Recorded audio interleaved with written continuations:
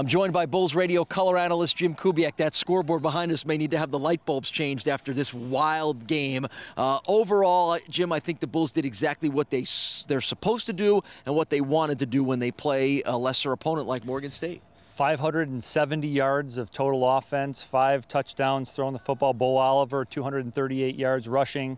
They really did a great job offensively, and Alex Zordich was 10 for 10 going into halftime, and just very explosive, and it's been fun to watch. Let's talk a little bit about that explosive offense. You've got a quarterback who had a great game, who's been very efficient and smart. You've got a receiver who has the ability to make even the worst thrown passes still wind up in a touchdown, and you've got maybe one of the best running backs in the country right now. Where can this offense go with those 3 guys and everybody else leading the way? Well, everyone's executing, and that's what's really happening out there. And we talk about all the great things that Oliver's done and Zordich has done and Alex Newts, but really what Coach Quinn just talked about was those big guys up front. And those guys, the meat and potatoes of any football team, those guys make it go.